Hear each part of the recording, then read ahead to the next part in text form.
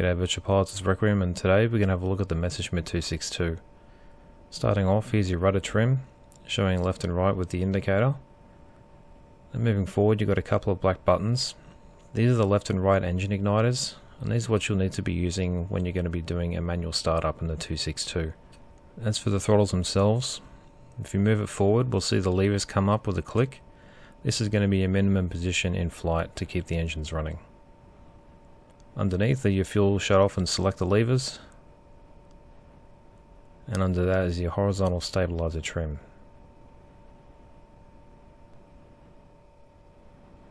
There's the power control switch. There's your trim position indicator, and the flaps down and flaps up buttons. And looking outside, as the flap extends, you can see we have the markings on it. It'll tell you how many degrees of flaps you have out.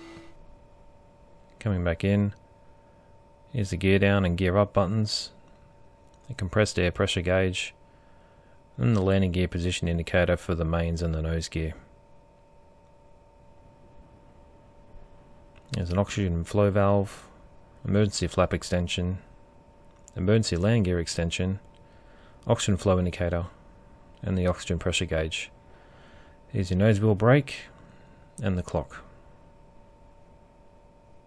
Over to this main panel, got an airspeed indicator which will show you true airspeed above 400 km an hour, an artificial horizon, vertical speed indicator, altimeter, repeater compass, and the AFN2 homing indicator. Underneath that, you got your ammunition counters. And coming up here to the revvy, if you press right Alt F, that'll stow the gun sight away, and this is what you should do for takeoff and landing. Over on the right of the engine instruments, these are dual scale tachometers, so the inner scale goes up to 3000 RPM and the outer scale will go up to 14,000, and you'll plan on using the inner scale during the startup. These are your exhaust gas temperature gauges. You want to monitor these when you're moving the throttle to make sure you don't cause engine flameouts or fires. There's exhaust gas differential pressure, oil pressure, fuel injection pressure, and your fuel gauges for the rear and front tanks, along with some low fuel warning lights. And there's your cabin heating. Over on the right is the electrical panel, so up top there's going to be your ammeter. There's a bunch of electrical switches. There's your windshield heating switch and the flare release switch. Over on the right, this is your emergency bomb release handle, along with your radio equipment, and the engine starters and tachometer scale buttons. So we're going to do the manual startup in the 262. So what's involved with this is we'll press the E key, and this is going to turn on all the electrical components, and then we'll start hearing the starter coming online.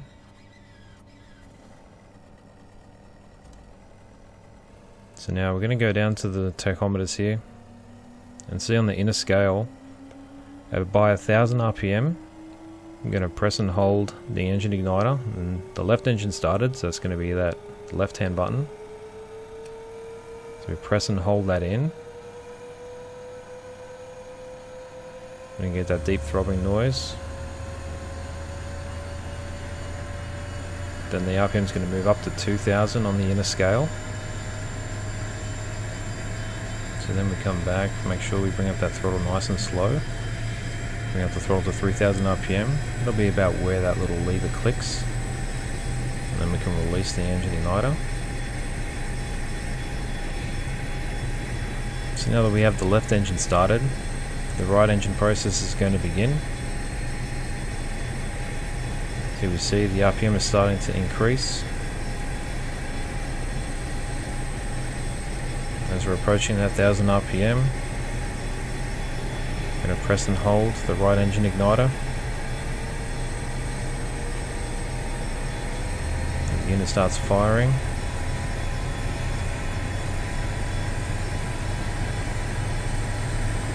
The unit starts making its way up to 2000 on the inner scale. You can start slowly bringing that throttle up for 3000 RPM. There's the click. we can release the engine igniter, and now we have both engines started. So now you can have a look at the pilot's notes for the Messerschmitt 262.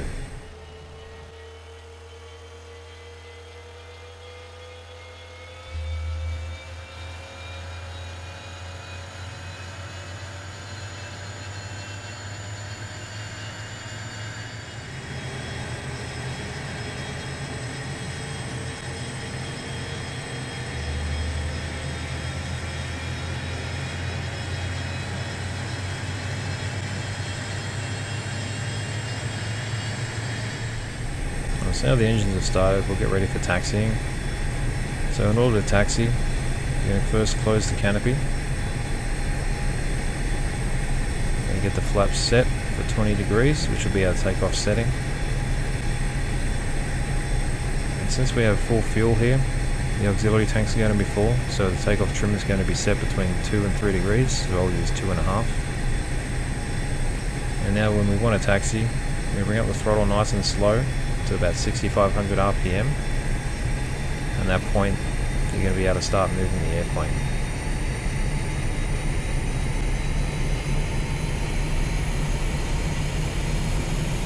Once we reach that 6,500 RPM, we start rolling. We can bring the RPM back to 6,000 and still maintain a good taxi speed. Now when you're actually taxiing, in order to change directions, you need to use the brakes. So if you want to go to the left, you can use the left brake, and the right, use the right brake, and you can also use the nose brake if you need to.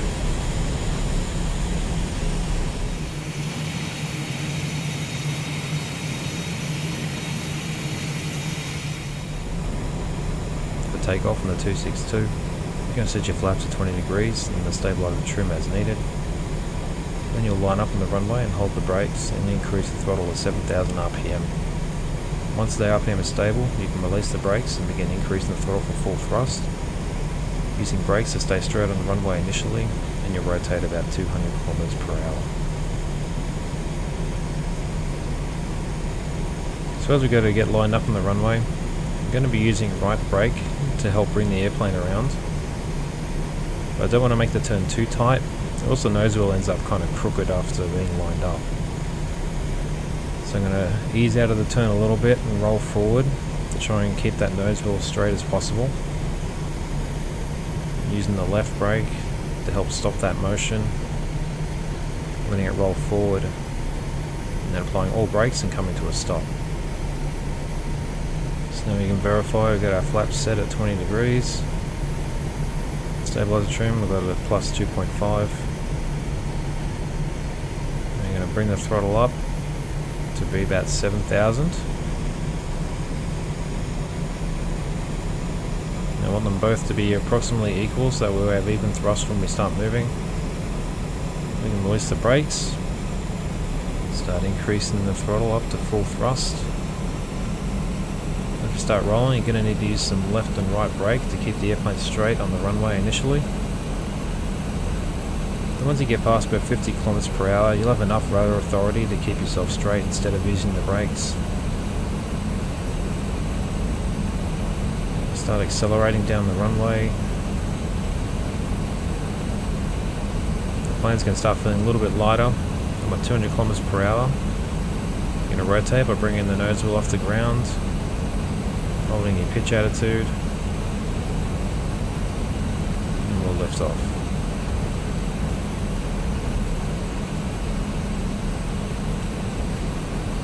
We can raise the landing gear with that positive rate of climb.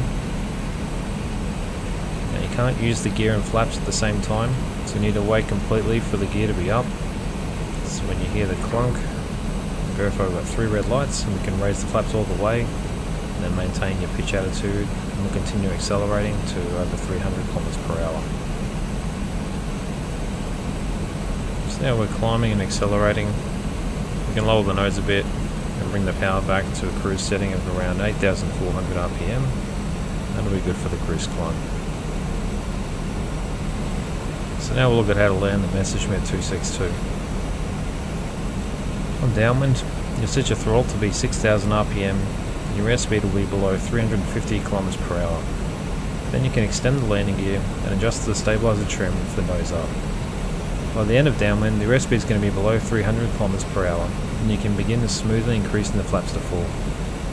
We do a base to final turn with an airspeed of 250 km per hour, and then on final, when you're about 30 meters or 100 feet off the ground, you're going to slowly reduce the thrust down to the minimum, because if you bring it back too quickly, this could cause a flame out.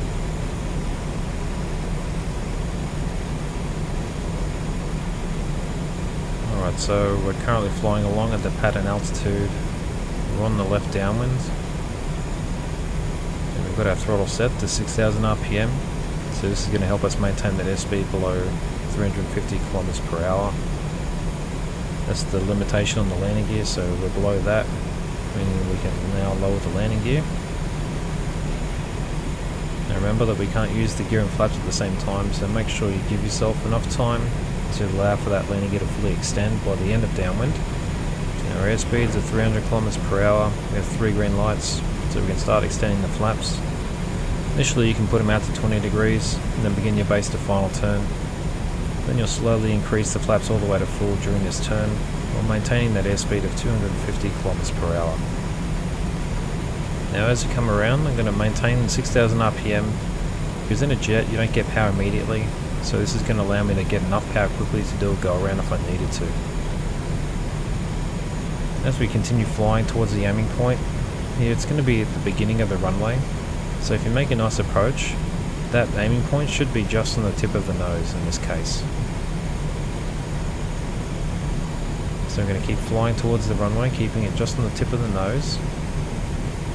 So as we get below about 30 meters, we'll start bringing the thrust back. And begin rounding out the airplane. Pitching up to keep the nose just above the horizon. This will keep the nose wheel off the ground during the landing. When you touch down, and then you can relax the back pressure, let the nose wheel come down. Then we start applying the braking. Now if you want to come to a stop, just keep applying full brakes all the way. But if you want to get off at the end, you can manage your braking so you have enough speed. So by the time you get to the end of the runway, you'll have enough speed to get off.